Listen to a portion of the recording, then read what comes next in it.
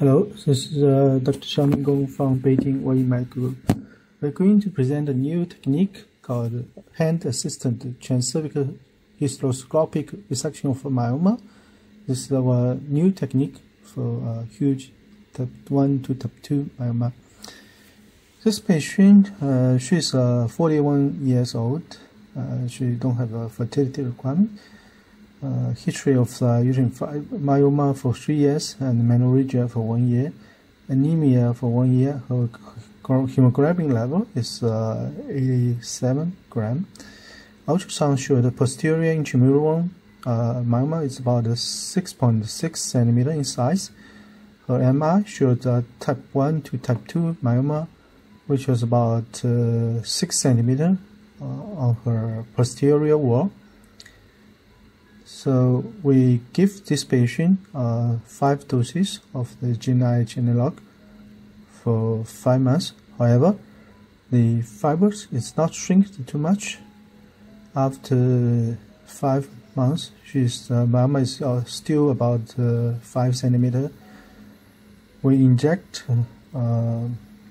vasopressin in the cervix. And first we dilate the cervix to the Hegel size of 12. We'll put the resectoscope. You can find this is a type 1 myoma, about 5 to 6 centimeters in size. The fundus was located in the left wall of the uterus. We use this resection needle to do the resection first. We try to get into the capsule of the myoma. We try to isolate the myoma from the uterine wall.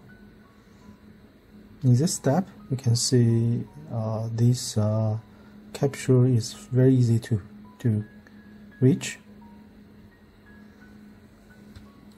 However, when we open this capsule, we found this active bleeding.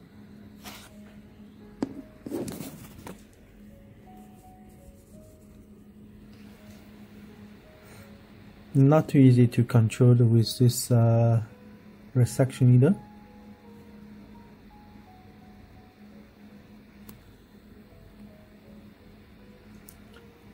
We set the pressure about 100 milliliter.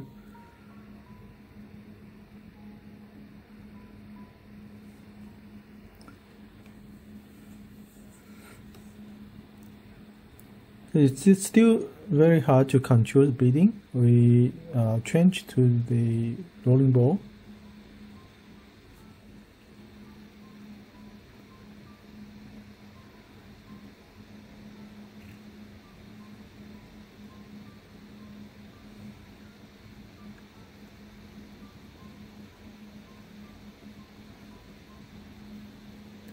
With this bipolar rolling ball, we can coagulate the vessels and separate the myoma from the capsule.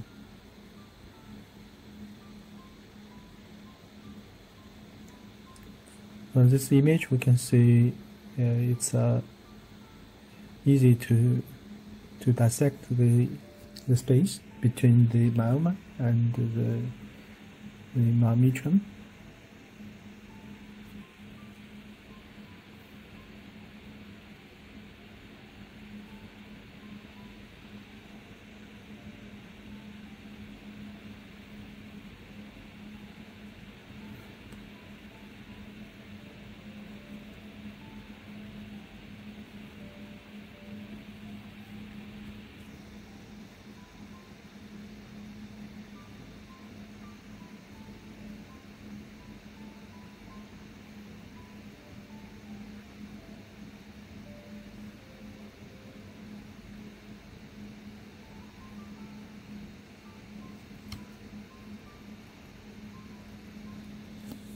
With this rolling ball, it's relatively easy to control the bleeding.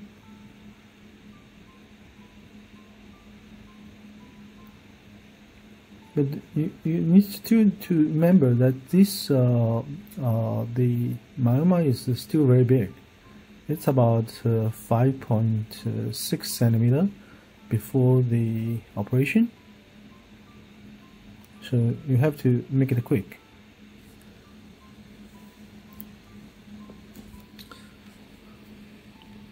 So when we dissect about 2/3 part of this is myoma, we change our method.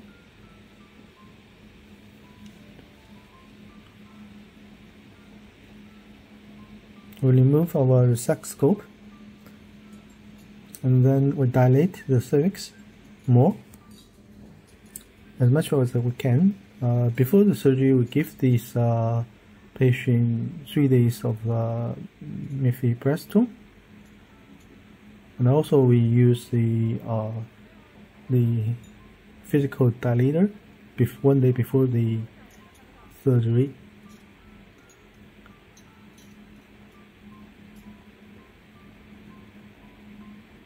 So this is the biggest one, the Hegel size of 25. Now I'm using the 40s grasper to try to hold this myoma with abdominal ultrasound guide. This is our the myoma screw. This is usually we use this one for the vaginal mammectomy. We insert this myoma separator. This is not a screw, this is a separator. So we try to dilate, we try to separate the space.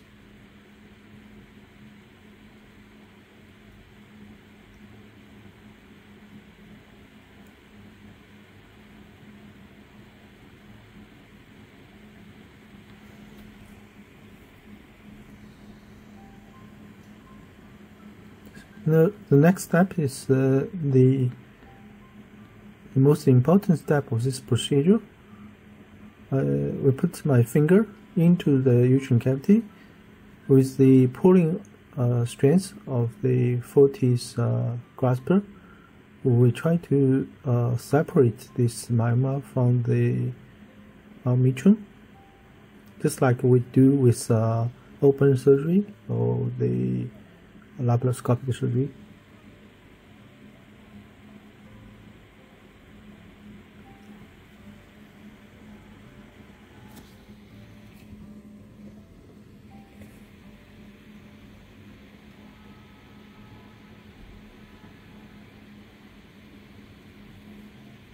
Once the whole myoma was separated into the uterine cavity, so we can do just like we did for the vaginal mammectomy.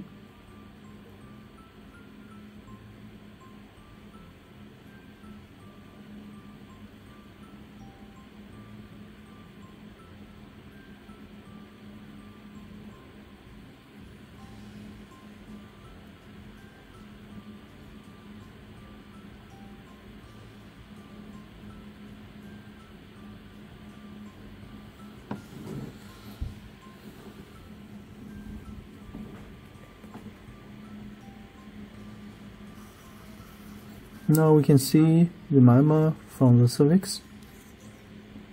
So we use the lever and the retractor to expose the myoma. And also I use this myoma screw to get into the myoma, and we can pull the myoma with the scissor. We can cut the myoma into small pieces, make it easier to removed from the uterine cavity. Now we can remove the whole myoma from the uterine cavity. It is still a very big one for the hysteroscopic resection. With our method, we can save our time. For the final step, we use the rolling ball to stop the bleeding.